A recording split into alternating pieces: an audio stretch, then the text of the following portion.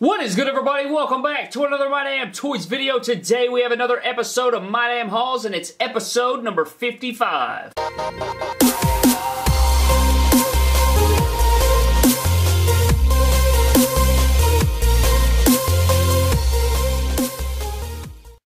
So on today's episode of My Damn Hauls, guys, we do have this big box from my boy Rod. He is an absolute beast, an awesome subscriber, amazing follower of the channel, and he has sent us fan mail multiple times on the channel. He's always providing amazing packages for us here, and I just appreciate him so very much. Go follow him on Instagram, guys, at RKO1974. Again, huge shout out to Rod. I love you so much, bro. You're an absolute baller. He has us a custom in here. It is not a custom Mattel figure. It is a custom pop. He did not tell me who it is. He didn't want to give it away, so I'm gonna be surprised just like you guys as we dive into the box here. But on today's episode of My Damn Hauls, I don't think there's anything else I have to show you guys. If I can think of something, I'll definitely throw it in here. You know, I think I have a few things to run by you guys as far as opinions and things of that nature. But we do have an epic package right here. I don't know if he included anything else. I know there's a pop in here. I don't know if there's anything WWE figure related in here, or if there's any, I don't know what's in here. So we're going to find out together, guys, but Rod knows what's up. You can see right there that he wants us to insert the good old trusty knife right here. But the only way to insert the trusty knife is to open up the trusty knife.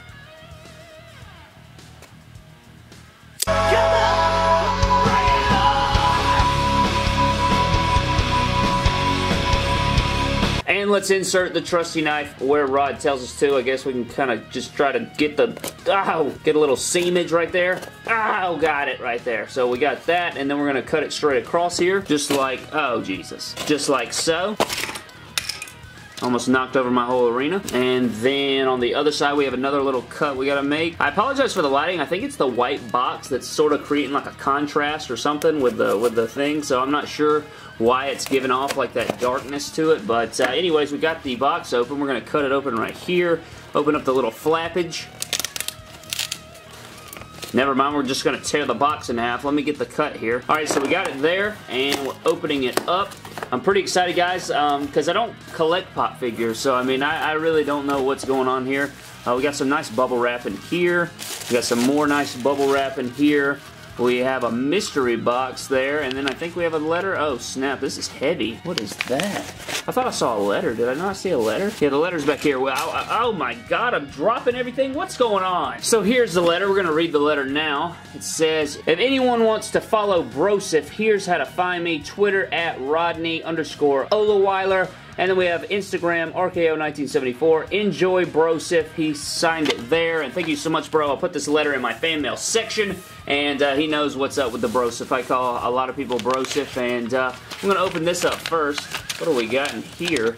Oh, Snapsies Magapsies. Is this a John Cena pendant slash... Oh my God, it is a John Cena pendant. This is freaking epic. It's from his 2014 colorway. And this is like brand new out of the packaging, guys. Look at that. Never give up with the lime green on there. That is epic sauce. He's always sending me amazing John Cena fan gear and fan mail. So thank you so much, bro. He hooked us up with stickers and cards and figures and head scans and little statues of John Cena. He knows what's up. Thank you so much, bro. This is amazing. Really, really cool necklace. So we got a Never Give Up John Cena pendant. I've never owned one besides when I was a kid. I had the US Spinner one, and I think I had the miniature chain gang version.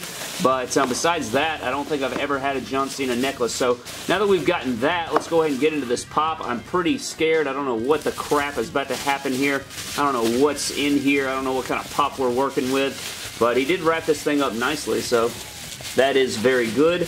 Alright, what do we got all over here? So it is in this really cool box. It says, Appreciation Custom Funko Pop for MDT. He got the question mark there. It says, The Mystery Box. Got some quotations going around. My Damn Hauls on there. You guys know what's up. And then we're just going to slide this open. And, oh snap. Oh my God, I think I know who it is. But I guess we'll only know if we take him out here. So, what do we got? Taking him out. Let's find out who this is. Oh snap, guys. That is so freaking sick. Nasty farticles. Look at that right there. It is a custom Randy Orton Funko Pop. How freaking cool is that right there? I want to make sure we get a good lighting on this. I don't think Randy Orton has his own pop. I don't think he's ever had one. And he killed the tattoo work and everything. He's got the trunks designs on there. Maybe he used a Goldberg. I'm not sure what parts he used here, but there are gloves on here. There's an elbow pad. And that works for Randy Orton. That totally works for Randy Orton. This could be like his tape.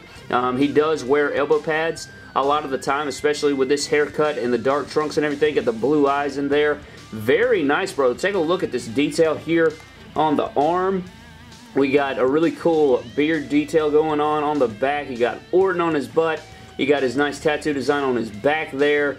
More skulls and stuff going down on his arms. Very cool stuff. I love this, and there's actually room on my Randy Orton shelf to add this to the shelf. So I'm totally going to put this on my Randy Orton shelf. Add it to my Randy Orton timeline there at the end. Very good work on this, bro. He's actually really underrated customizer. He's done Matt Hardy's, Jeff Hardy's, and apparently he does custom Funko Pops. And I'm not a big Funko Pop collector. I think I've owned like 1 or 2 ever, and they were DBZ.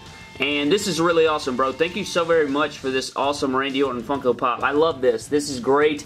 And I'm going to hold on to this box because this box is damn nice. I love the MYDAMNTOYS there. And the pendant is so great. So huge shout out to Rod, guys, for the awesome fan mail packaging. I love this Randy Orton. I love all the stuff he sent us here today. And definitely go give him a follow at RKO1974.